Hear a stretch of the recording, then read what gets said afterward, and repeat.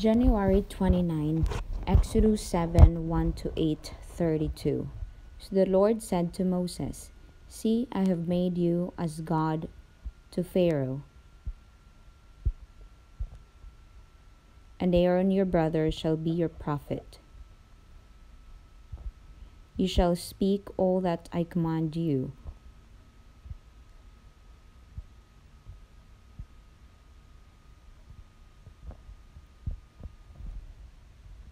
And Aaron your brother shall tell Pharaoh to send the children of Israel out of his land, and I will harden Pharaoh's heart, and multiply my signs and my wonders in the land of Egypt. But Pharaoh will not heed you, so that I may lay my hand on Egypt and bring my armies and my people, the children of Israel, out of the land of Egypt by great judgments. And the Egyptians shall know that I am the Lord, when I stretch out my hand on Egypt and bring out the children of Israel from among them. Then Moses and Aaron did so, just as the Lord commanded them. So they did, and Moses was 80 years old, and Aaron 83 years old when they spoke to Pharaoh. Then the Lord spoke to Moses and Aaron, saying, When Pharaoh speaks to you, saying, Show a miracle for yourselves, then you shall say to Aaron, Take your rod and cast it before Pharaoh, and let it become a serpent. So Moses and Aaron went into Pharaoh and did so, just as the Lord commanded. And Aaron cast down his rod before Pharaoh and before his servants, and it came a serpent. But Pharaoh also called the wise men and the sorcerers, so the magicians of Egypt, they also did in like manner with their enchantments. For every man threw down his rod, and they became serpents. But Aaron's rod swallowed up their rods, and Pharaoh's heart grew hard, and he did not heed them, as the Lord had said. So the Lord said to Moses, Pharaoh's heart is hard. He refuses to let the people go. Go to Pharaoh in the morning when he goes out to the water, and you shall stand by the river's bank to meet him. And the rod which was turned to a serpent you shall take in your hand, and you shall say to him, The Lord God of Hebrews has sent me to you, saying, Let my people go, that they may serve me in the wilderness. But indeed, until now you would not hear.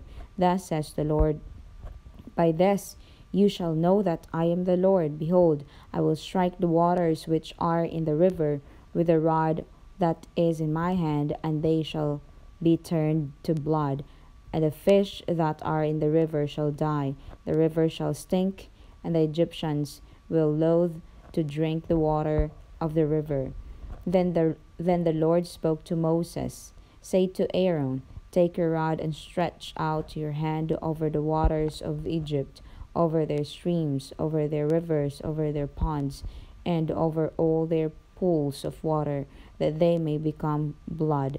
And there shall be blood throughout all the land of Egypt, both in buckets of wood and pitchers of stone. And Moses and Aaron did so, just as the Lord commanded. So he lifted up the rod and struck the waters that were in the river, in the sight of Pharaoh and in the sight of his servants. And all the waters that were in the river were turned to blood. The fish that were in the river died. The river stank, and the Egyptians could not drink the water of the river. So there was blood throughout all the land of Egypt. Then the magicians of Egypt did so with their enchantments, and Pharaoh's heart grew hard, and he did not heed them, as the Lord had said. And Pharaoh turned and went into his house. Neither was his heart moved by this, so all the Egyptians dug all around the river for water to drink, because they could not drink the water of the river. And 7 days passed after the Lord had struck the river, and the Lord spoke to Moses, go to Pharaoh and say to him, Thus says the Lord, let my people go that they may serve me. But if you refuse to let them go, behold, I will I will smite all your territory with frogs. So the river shall bring forth frogs abundantly, which shall go up and come into your house, into your bedroom, on your bed, into the houses of your servants, on your people, into your ovens, into your kneading bowls, and the frogs shall come up on you, on your people, and on all your servants. Then the Lord spoke to Moses, Say to Aaron, Stretch out your hand with your rod over the streams, over the rivers, and over the ponds, and cause frogs to come up on the land of Egypt. So Aaron stretched out his hand over the waters of Egypt, and the frogs came up and covered the land of Egypt. And the magicians did so with their enchantments, and brought up frogs on the land of Egypt. Then Pharaoh called for Moses and Aaron and said, Entreat the Lord that he may take away the frogs from me and from my people, and I will let the people go, that they may sacrifice to the Lord. And Moses said to Pharaoh, Accept the honor of saying, When I shall intercede for you, for your servants, and for your people, to destroy the frogs from you and your houses, that they may remain in the river only. So he said, Tomorrow. And he said, Let it be according to your word, that you may know that there is no one like the Lord our God. And the frogs shall depart from you, from your houses, from your servants, and from your people. They shall remain in the river only. Then Moses and Aaron went out from Pharaoh, and Moses cried out to the Lord concerning the frogs which he had brought against Pharaoh. So the Lord did according to the word of Moses, and the frogs died out of the houses of the courtyards and out of the fields. They gathered them together in heaps, and the land stank. But when Pharaoh saw that there was relief, he hardened his heart and did not heed them as the Lord had said. So the Lord said to Moses, Say to Aaron, Stretch out your rod and strike the dust of the land, so that it may become lice throughout all the land of Egypt. And they did so. For Aaron stretched out his hand with his rod, struck the dust of the land, and it became lice on man and beast. All the dust of the land became lice throughout all the land of Egypt. Now the magicians so worked with their enchantments to bring forth lice, but they could not. So there were lice on man and beast. Then the magicians said to Pharaoh, This is the finger of God. But Pharaoh's heart grew hard, and he did not heed them, just as the Lord had said. And the Lord said to Moses, Rise early in the morning and stand before Pharaoh as he comes out to the water. Then say to him, Thus says the Lord, Let my people go, that they may serve me. Or else, if you will not let my people go, behold, I will send swarms of flies on you and your servants, on your people, and into your houses. So the houses of the Egyptians shall be full of swarms of flies, and also the ground on which they stand. And in that day I will set apart the land of Goshen, in which my people dwell, that no swarms of flies shall be there, in order that you may know that I am the Lord in the midst of the land. I will make a difference between my people and your people.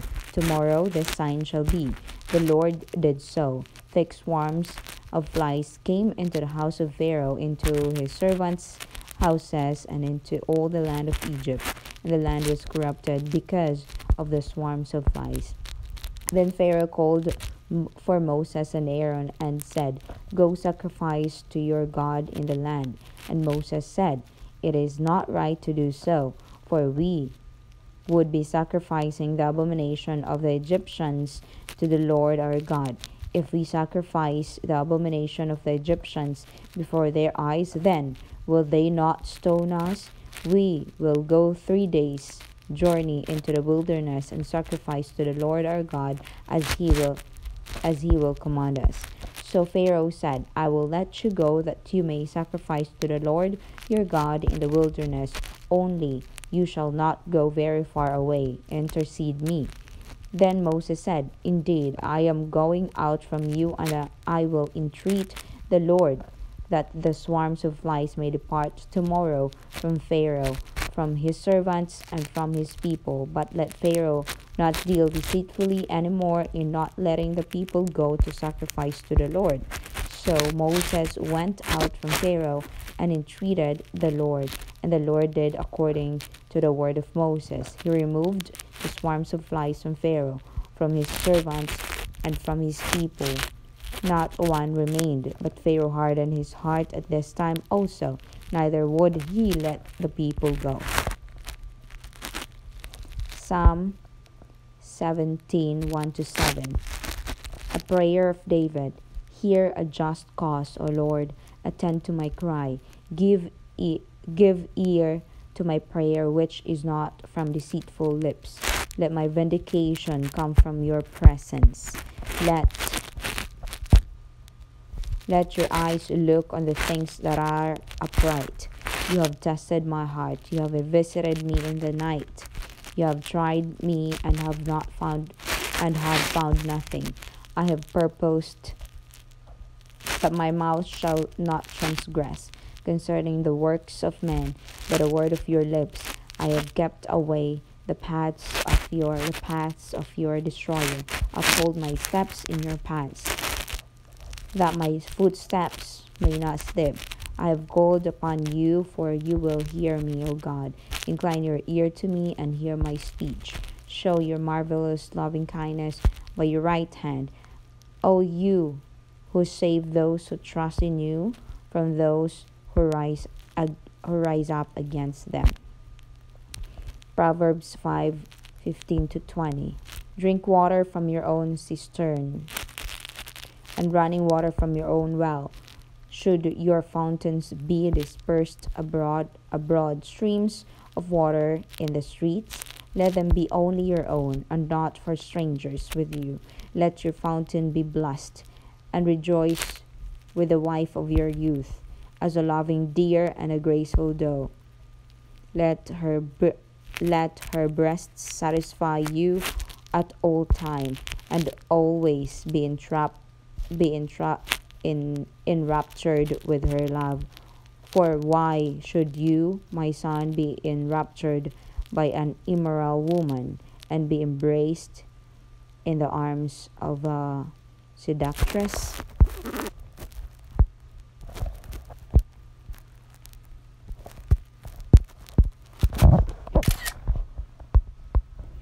Matthew 19, 1-30. Now it came to pass, when Jesus had finished these sayings, that he departed from Galilee and came to the region of Judea beyond the Jordan, and great multitudes followed him, and he healed them there. The Pharisees also came to him, testing him, and saying to him, Is it lawful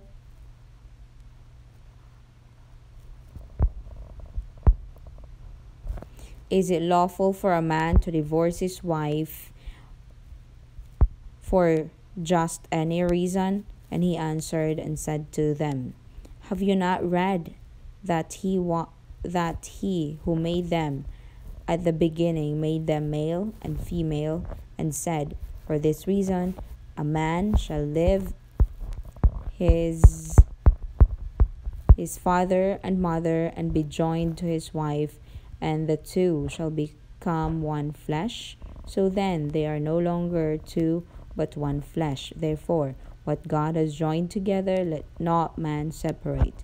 They said to him, Why then did Moses command to give a certificate of divorce to put her away? He said to them, Moses, because of the hardness of your hearts, permitted you to divorce your wives, but from the beginning it was not so. And I say to you, whoever divorces his wife except for sexual immorality and marries another commits adultery, and whoever marries her who is divorced commits adultery. His disciples said to him, If such is the case of the man with his wife, it is better not to marry.